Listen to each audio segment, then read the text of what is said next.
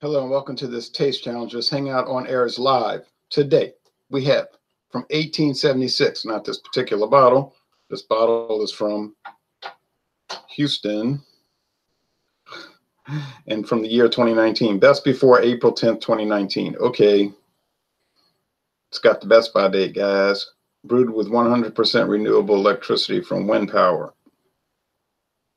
See, that's why when you drive through Texas now, you can see all that those ugly fields of windmills, wind farms, instead of looking at nature. That's how we save the earth, by destroying the earth. We must first destroy it in order to save it, and then also help a lot of companies that are juiced into with the government. Okay, anyway, 5% alcohol, brewed with rice as the adjunct. And we're going to go up against, well, let me pour this. Nice smoke, that light straw rice, cooked rice appearance. It just looks like it almost. Put this back in the refrigerator. I don't want them to warm. These beers are not designed to drink warm. You say, well, I had John Courage Russian Imperial Stout, and it was better when it warmed. So that means that stuff's bad. John Courage Imperial Stout is a different style of beer. Russian Imperial Stout. So you see that greenish gold kind of thing? Look at those bubbles racing.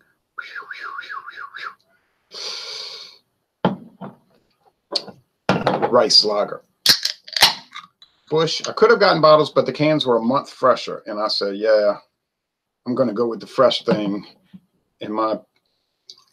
for my preference. Same price, cans or bottles, but fresh is best with these. You say, yeah, but I bought a KBS in 2001 and I'm still aging it, and it gets better as it ages. It's a different style of beer, really. Okay, it's a flavored malt beverage, as it says on the bottle. Brewed from water, barley malt, cereal grains. You say, what cereal grains? Rice and corn. And corn syrup, too. 4.3% alcohol. They could have delivered that big barrel of corn syrup to this castle. Best by May 20th, 2019. Okay, y'all go back in the fridge. I'll just leave the camera on. All right.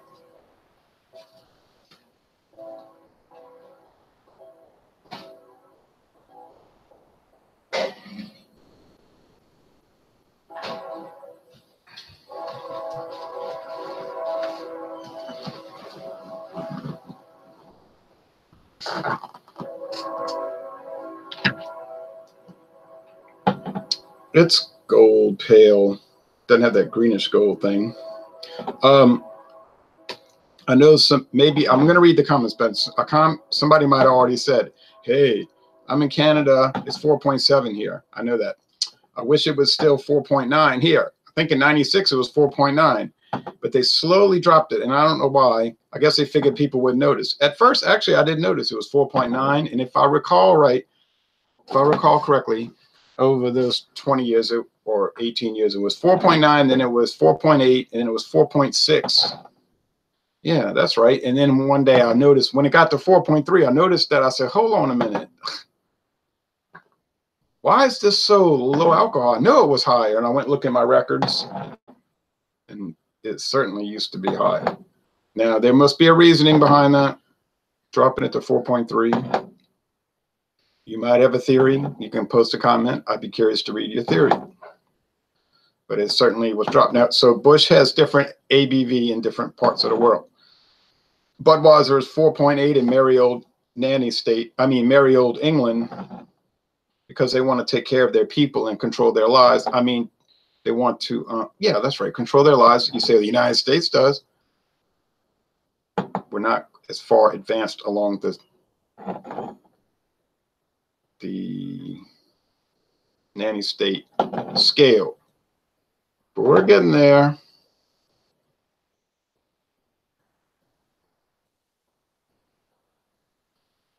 You say, well, we need a police state to protect us from ourselves and to send us away for 10 years if we repost some long written statement that says bad things, because we must be protect. And free speech doesn't matter anyway.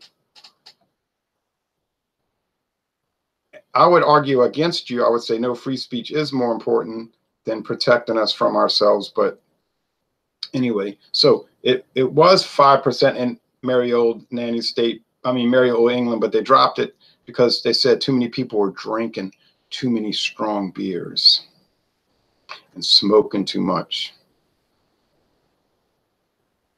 and having a bad attitude. Now, will I be able to tell these apart? I do believe so. And I'm going to start right now, and then I'll read the comments. Well, it smells sweet. Not sweet like a lemonade or a Mexican Coke, Coca-Cola. I mean sweet like a lager, American lager beer, sweet-ish grain sugar thing.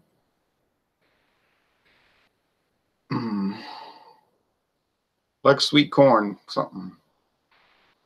Grain. This is a multi-grain beer. Barley, corn, and rice. And if you go to the health food store, don't they sell you multi-grain cereal to eat? Why wouldn't you want to drink a multi-grain beer? Now over here, it smells dry. It smells oh so dry. You say, how does it smell dry, you fool?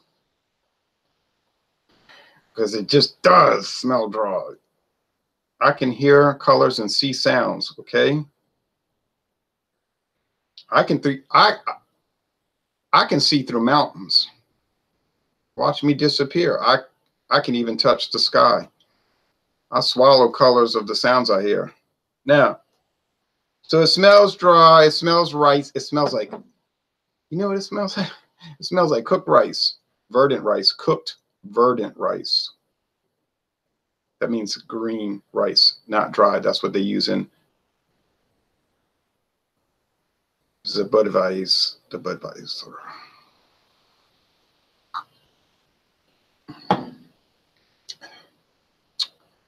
Oh, the body seems light. This seems like, well, this is going to be a problem because, you know, Budweiser is kind of light itself. Budweiser is kind of light itself, and the finish is dry. Oh, so very dry, but it's got that 5%. Oh, bazam, drank a few Budweisers. You're going to be chilling, drinking the Bud, and then somebody's going to call you and say, what's up? And then you'll call and say, what's up? And then the other guy will say, what's up? That's what'll happen. You will see frogs in the swamp. You will see geckos. All right.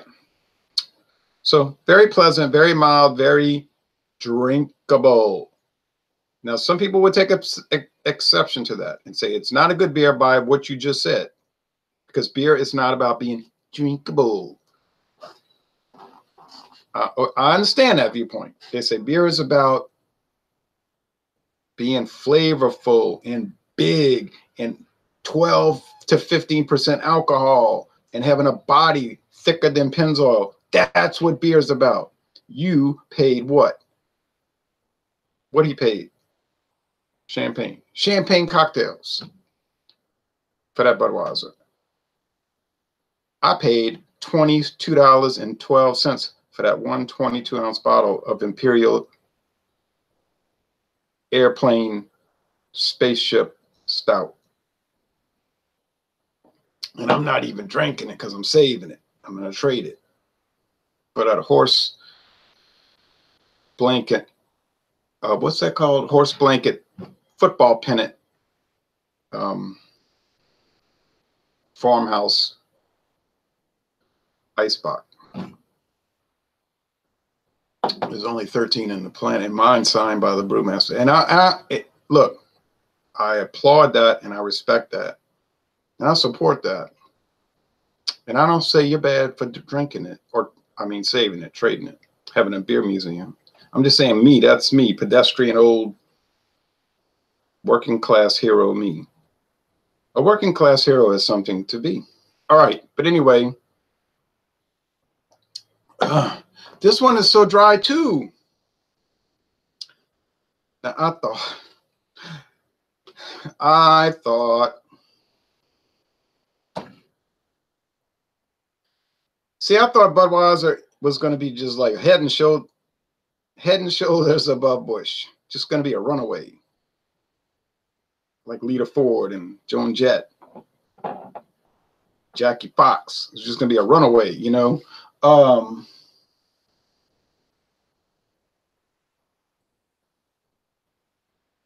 But it's not. I was going to make the statement like, yeah, this thing is worth $2 more a 6-pack. It's so obviously better. Now, I should have bought the football pennant horse blanket ice box. Why did I have to? All right.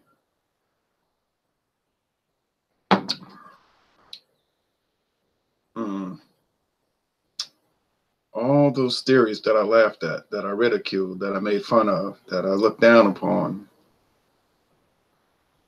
All of those. But yet, they were right. And I was wrong.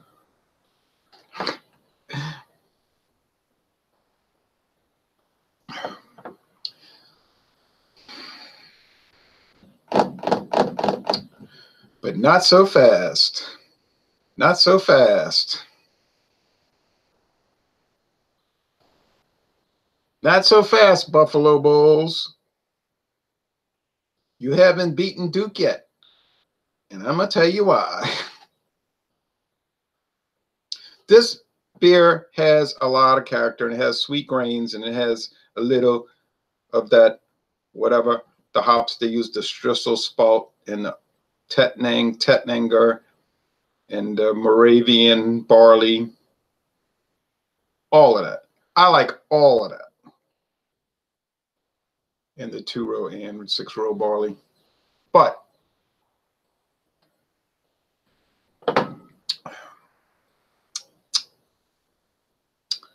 I think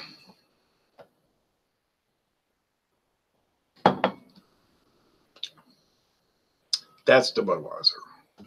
You say, why? Why do you think that's the Budweiser? Because you're not afraid. I think it's the Budweiser because it has that peculiar cooked rice flavor. It has the most crisp finish on the planet. On the planet. It has a cleanness that is remarkably clean. And it has that strange sensation of somebody hitting you in the forehead with an ice pick. Like if you drank too many of these, you would just have a very dirty hangover the next day. A nasty hangover. A dirty hangover. Very bad. So it's like weaponized. It's like a weaponized product.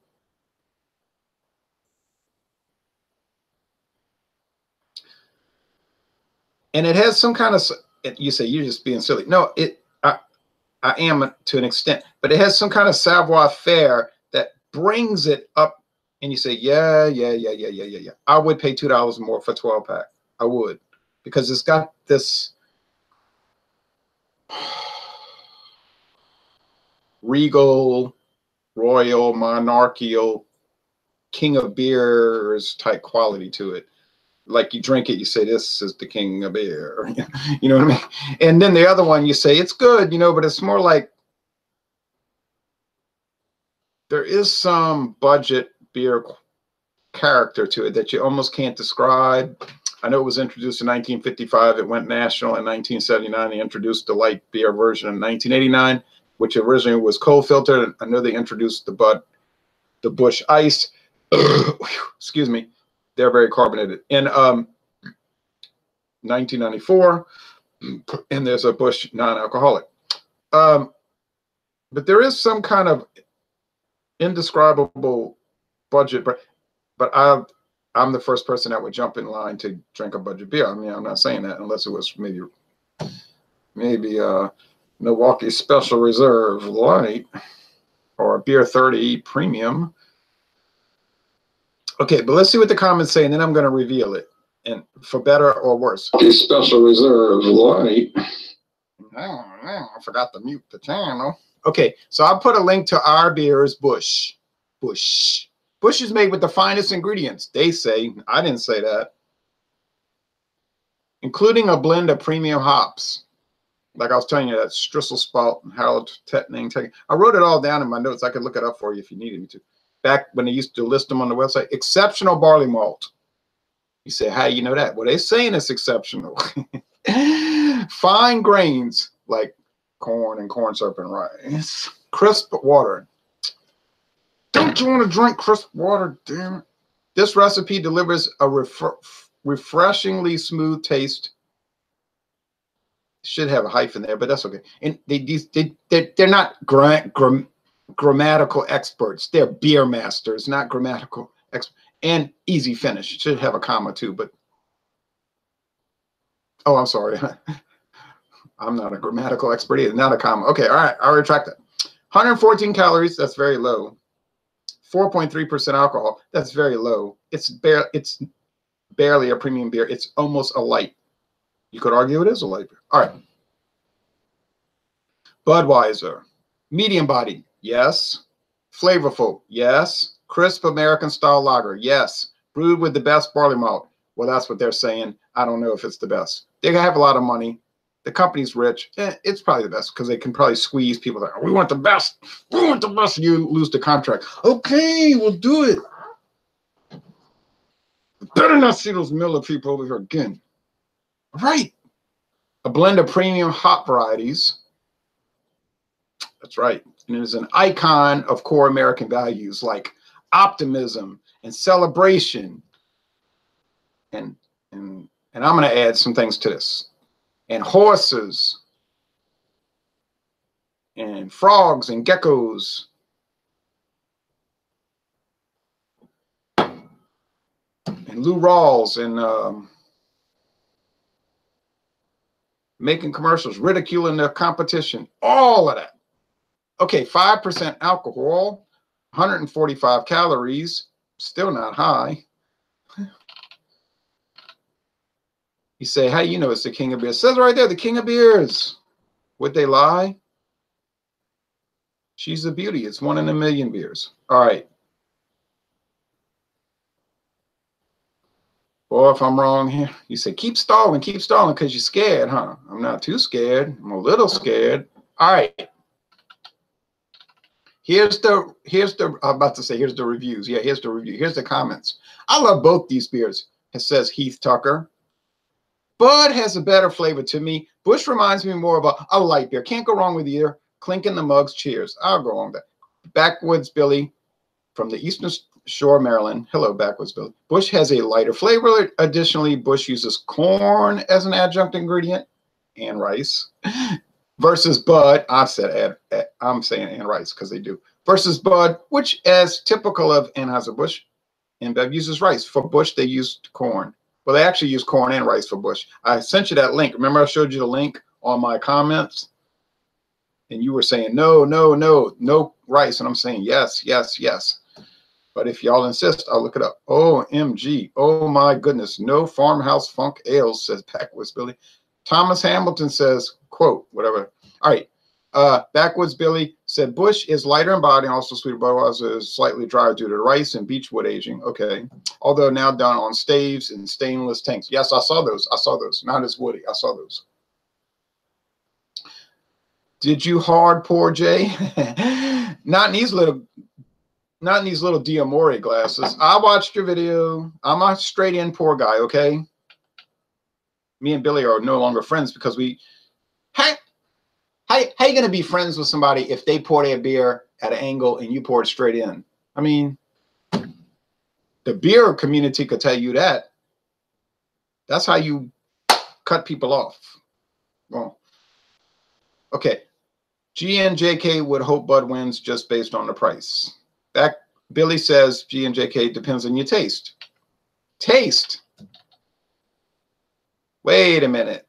Are y'all saying that taste is important with beer? I said no rice, as to it has corn in it. Okay, I'm gonna turn that over to you and let you hash it out with Anheuser-Busch InBev. Okay. I can only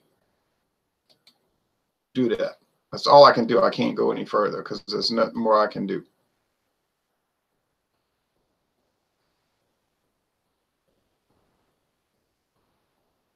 I'd like to go to the Eastern Shore of Maryland someday.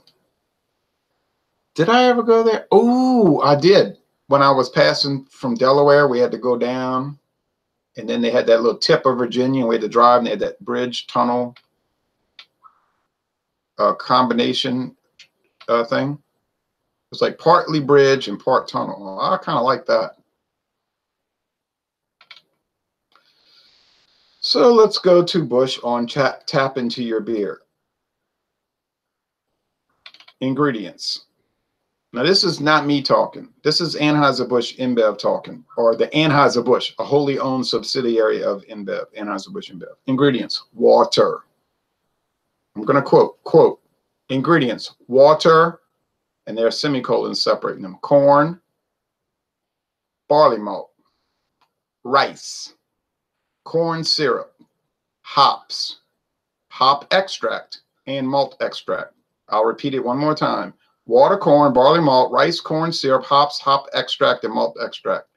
Unquote. That's a primary source. I can do no more than that.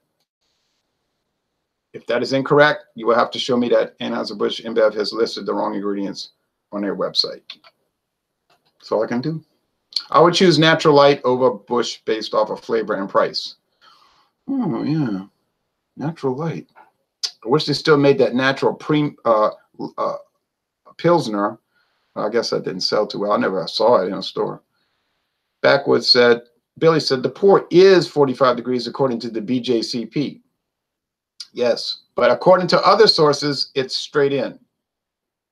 Which has the beer judge certification program and contest. That's true. They do have that.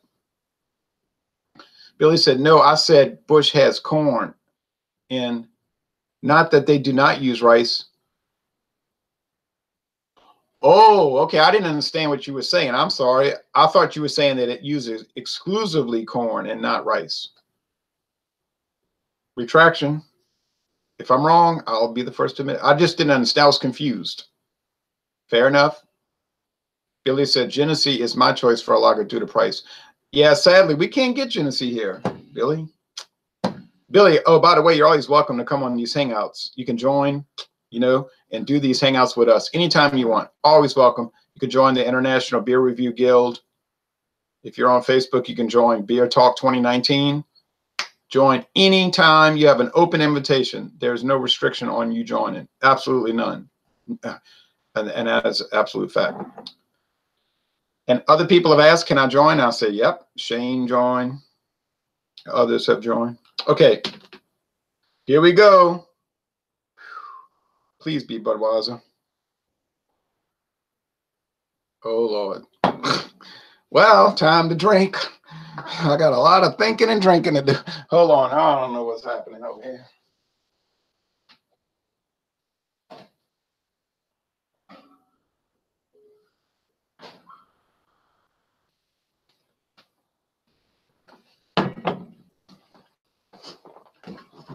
Billy said, thanks. Thomas Hamilton said, face with sunglasses, and a shock face. I was pretty confident, man. Man, Busch Beer is some kind of like secret agent.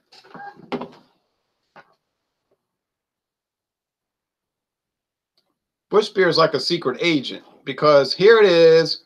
Over here, all low profile, being poured in the glass, mimicking Budweiser, making me think it's Budweiser with its super crisp finish, looking all Budweiser-ish, costing $2 less per 12 pack, if not more than $2 less per 12 pack. Screwing up my whole taste challenge. Thank you, Busch. I want to thank Busch Beer. I want to thank the Busch Beer brand for tasting better than Budweiser and making me look stupid on the internet. Making me embarrassed. Making me look ridiculous. And a man in my position can't afford to look ridiculous. Now, I want to say to Budweiser, you get the hell out of here. Okay, look. That's the problem with these live taste challenges. You go in there and you take this big risk. And then what you're going to do? Delete it? And people will say, oh, no, you deleted it. You were wrong. You tried to cover it up. I should just record these things in front of a camera. If I'm wrong, I could delete it. You'd never know the thing was recorded. And then I could get on there. And once I got it right, I might do 6 takes. Once I got it right, I could post it and say, look at me. I ought to be in a contest. I have some kind of great skill. You might be saying, wait a minute. Oh, I see other people doing that. I didn't say it took multiple takes. I just said it could be done. If you do it live, how are you going to weasel out of it? You say, no, there's some kind of way to cheat with the tags. Somebody told me that, like, you're cheating with. I don't know how you could do that, but it seemed to me if I was cheating, I'd be winning all the time, not losing. Heath said, my method of pouring is similar to what Fred No says at Jim Beam when asked how to drink bourbon any damn way you want. That's a good point. Jason Baccaro says, Mountain Stream cold. Keith Tucker says, so I pour straight in. Jason says, I don't mind Busch or Busch Light for the price. It's not bad. Bush Walker says, remember the hangovers with Budweiser? Oh, right. But now I don't care. I'm so depressed now. I don't even care.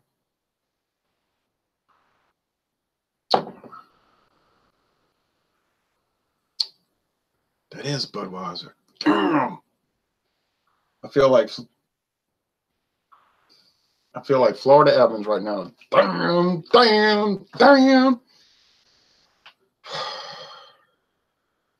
Bushwalker said, I remember the hangovers with Budweiser. Spiked mineral water, says Jason. Might be spiked mineral water, but it sure is good spiked mineral water. I must like spiked mineral water.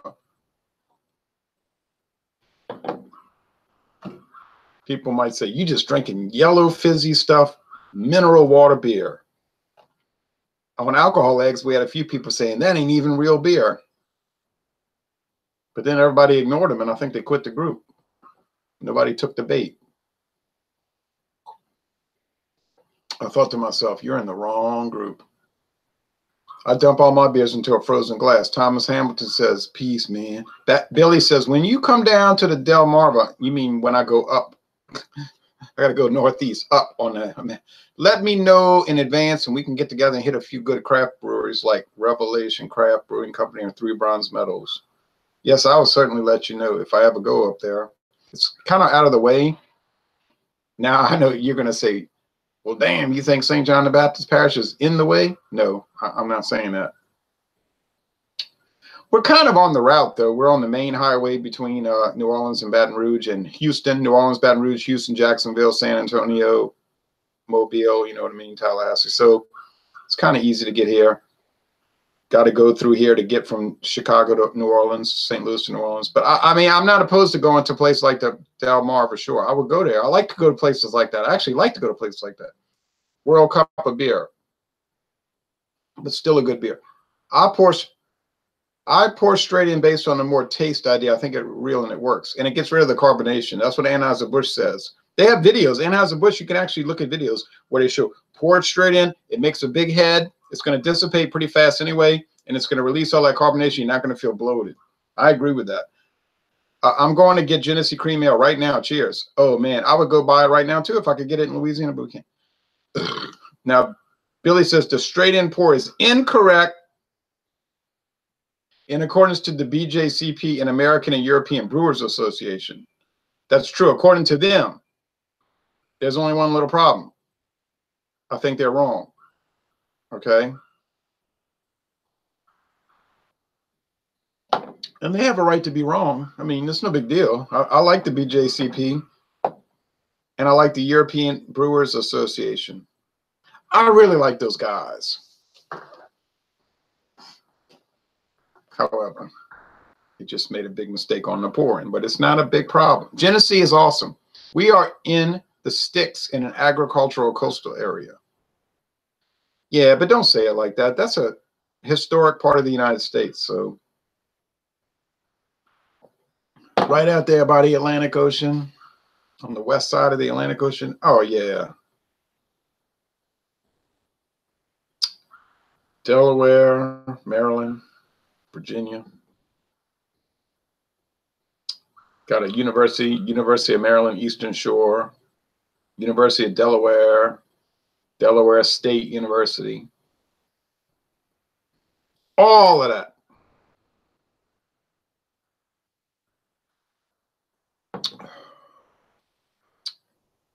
Well, I never would have thought this would happen. I mean, I would have paid money. I'd have bet. But I'm not a bettor. We retired down here. It's the country. Yep, 3 states, Delaware, Maryland, and Virginia. Jason says, curious, have you ever seen How Beer Saved the World? Really cool documentary. I've heard about it. Never seen it. Well, look, y'all, I'm going to get off of this. I never would have dreamed. I wouldn't have. I mean, I'd have paid money. I'd have said, I'm betting you. There is no way. And I mean, no way Busch is going to beat Budweiser. But I've had people over the years, 23 years, warn me, watch out. Watch out. You could get fooled. You're going to feel foolish. Overconfidence is an obstacle to problem solving. Was I overconfident?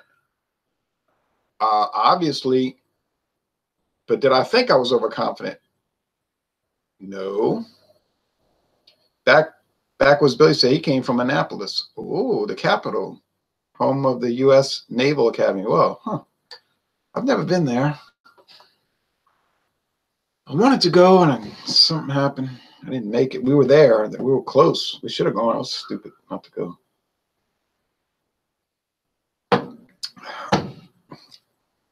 I don't even have words. I mean, I don't know what to say. It happened.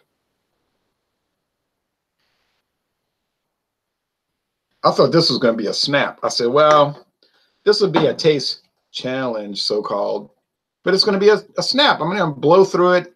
There'll be some comments. People will watch, and Budweiser will kill it. And I'll be talking trash about Budweiser, the king of beer. Busch is a budget brand and all of this. But then go back and watch the video. Woo. All right.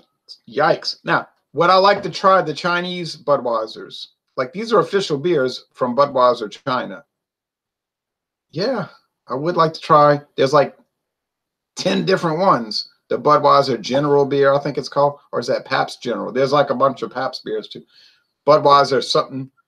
Degree Plato, this other Budweiser, this other degree Plato, this Budweiser, other degree Plato, Budweiser, other degree Plato. And there was all these like Budweiser Dark in these other countries. So I said, Budweiser Dark. Budweiser, what was it called? Budweiser in India, they had Budweiser Maximus. It's like an 8%. I'm not joking. I swear, I'm not kidding. Busch is a better price anyway. China is the largest market for beer. I believe that. And I was told that East Asia is the largest market for cognac and brandy. They love cognac and brandy. And it's funny because brandy and cognac is made in Europe, but they don't drink much of it in Europe. I was talking to somebody who lives in France or sometimes lives in France. And she said, yeah, I mean, nobody over here drinks that. She says, sometimes you go to a bar and it'd be some old men drinking cognac, but really, nobody drinks that over here. They just sell it to gullible people. All right. Would I give Budweiser and Busch a good score? Sure. After all, I've been drinking them for 23 years. They're very crisp and refreshing. I couldn't tell them apart. That's either an indictment against me or an indictment against Budweiser and Busch. I don't know who is an indictment against. Maybe I'm not good at telling beers apart. That's a strong possibility.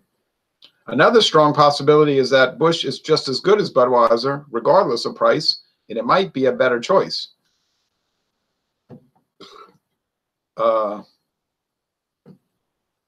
What if I decided? I don't know. I don't know.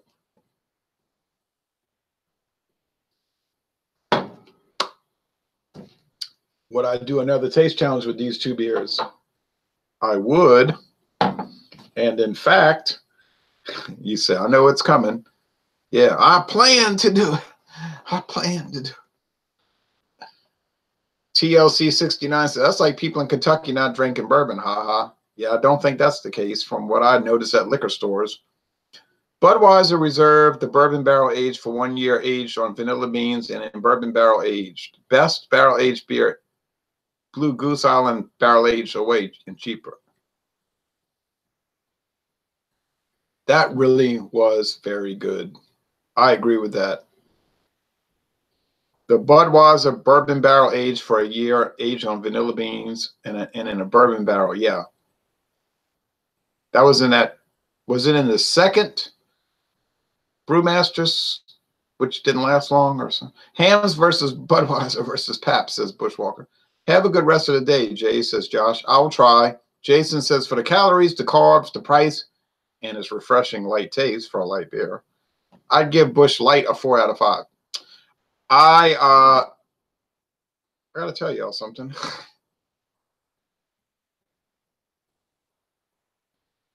I'm planning to do some light beer challenges coming up, and that ain't no joke. Sure like the Busch Signature, Ronald. Yeah, everybody loved it, but that's why they got rid of it, because it was too good, maybe. They decided, well, Busch Signature Copper Lager is the best beer we've made in 20 years. Let's get rid of it and not promote it. Well, so they did it. Jason, I keep forgetting you're not doing Busch Light. I'm drinking one now, so I got a little mixed up. Yeah, I'm drinking regular old Busch, which is kind of like Busch Light. All right, last one, the fourth one. On bourbon barrel staves, Jim Beam White Label, Bud.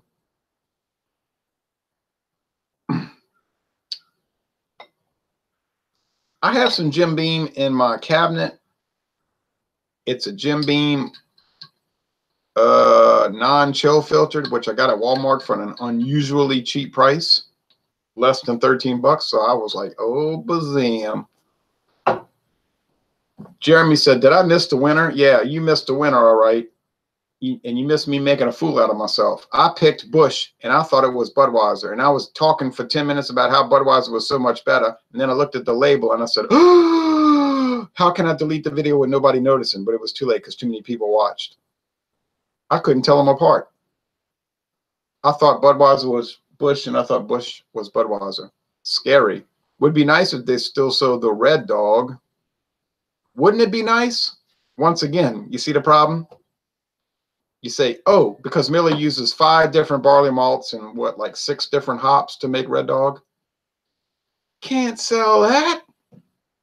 Got too much flavor. They're insane. Can't sell Busch Copper Lager. Got too much flavor. Can't sell Michelob. I'm not talking about Michelob Ultra.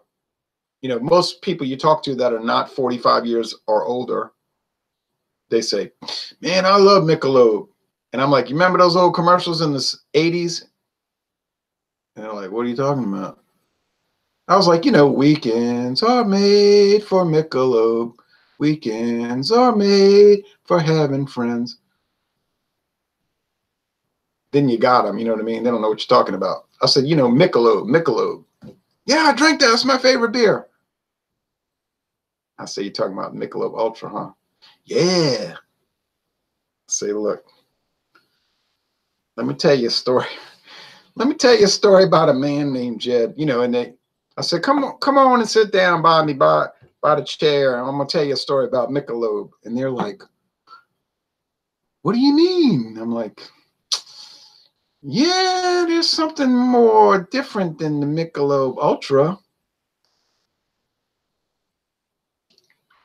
They're like, I don't understand. I'm confused. I'm confused. I'm like, look, They used to make a beer called Michelob that was way better than everything else they made. Then they made Michelob Special Dark, and they made Michelob Dry, and they made Michelob Amberbach, and then they got scared and they made sure nobody could get it. All right. Josh B says, I hope Oculto stays gone, the worst beer I ever had. It's not the worst beer I ever had because it's nothing like Camo. If you drink Camo, you would think Oculto was one of the best beers you ever had. But Oculto was horrible, and I'm glad it's gone, and I hated it. All right. He said it tastes like tequila. Well, that doesn't mean it was bad because, you know, they got a lot of people that love tequila, all right? Something new down here, Ronald, Patagonia. Patagonia? Josh B says Oculto was brewed with lavender, which gave it a soap-like taste. I don't know what it was, but it was a bad taste to me. I gave it a fair rating, but that was an oddball item, if they ever had an oddball item. And it stayed popular for about a month, which meant for everybody to buy a six-pack and try it. And there was no repurchases, including me, and that it was gone. But apparently they still make Cubanisto, the European version of it, Cubanisto. Well, I'm going to let them drink the Cubanisto. All right, well, that's it. This is over. I'm embarrassed, but that's the way it goes. And I'm going to do it. I'm not going to give up on taste challenges. You got to take the risk and take the heat, but that's the way it goes. Tomorrow, I'm going to do a whiskey taste challenge. I've got Clan McGregor versus Sir Malcolm blended Scotch whiskey. Now, some viewers are saying, oh, wow, great. All right. Okay. But I think Clan McGregor is going to destroy Sir Malcolm. Time will tell. And not that much time. Thanks for watching this video production.